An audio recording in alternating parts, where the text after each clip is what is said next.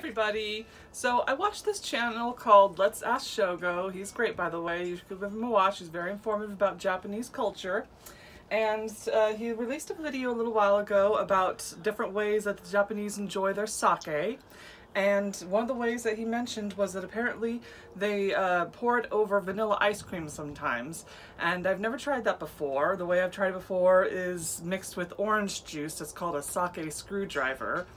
So I wanted to try that. I'm generally more of a root beer float kind of gal though. So I wanted to try something a little bit different. And since it's usually served with orange, I decided to try, instead of just normal vanilla ice cream, I decided to try this orange vanilla swirl creamsicle kind of flavor. And so I'm mixing that with this sake here, which is the only kind my local restaurant has, or my store has. And this right here is just what I have, need to be used up, but it's peach flavor instead of regular orange flavor. You'd probably want to use orange juice though if you have it. So I'm gonna mix the sake in now. Oh, and the milkshake is what we're doing here. I don't remember if I mentioned that. Instead of just pouring it over the ice cream, we're gonna make it like a little milkshake, a boozy milkshake. All right.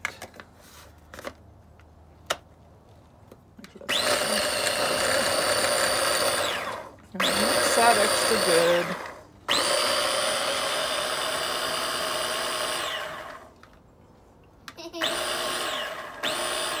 All right.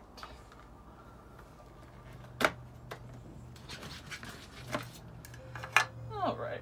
As you can see, that color is really pretty. It looks very peachy. It's a mix of vanilla and orange. And I've already got a little bit in my cup, but I'll go ahead and fill myself up right there. A little messy, but oh well. Mama? Shh. Oh well. And yeah. Tastes great. That sweet orange vanilla ice cream covers up the sake really well. It's not too bitter. Normally the sake is kind of bitter for me, but with the sweet juice and the sweet ice cream, it's no longer any bitterness in there. So yeah, I'd really recommend this milkshake recipe.